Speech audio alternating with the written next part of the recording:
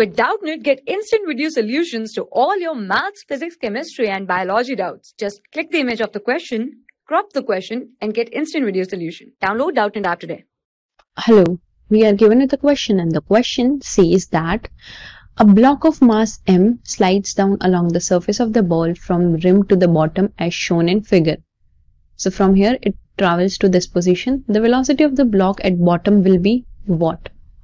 Right? So what we can say is that we can consider that the velocity, right? Velocity here would be equal to 0.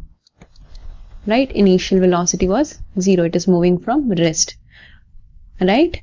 This total energy initially would be equal to potential energy initially plus kinetic energy initially.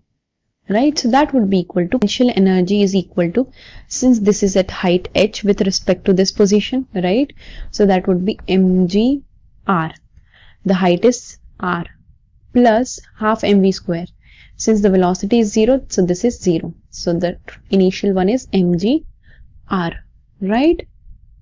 Now total energy finally would be equal to potential energy finally plus kinetic energy finally.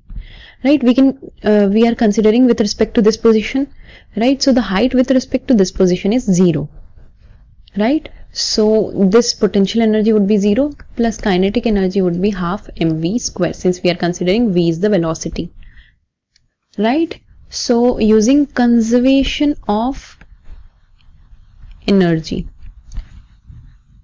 right? Using what? Conservation of energy.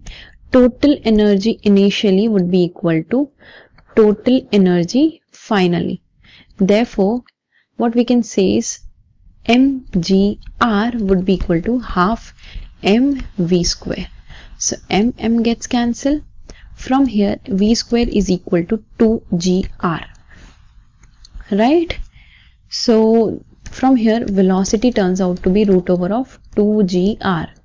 Right? So our answer would be, velocity at this bottom would be option C, 2rg. That is our answer. Thank you. For class 6 to 12, IIT JEE and NEET level. Trusted by more than 5 crore students. Download Doubtnut app today.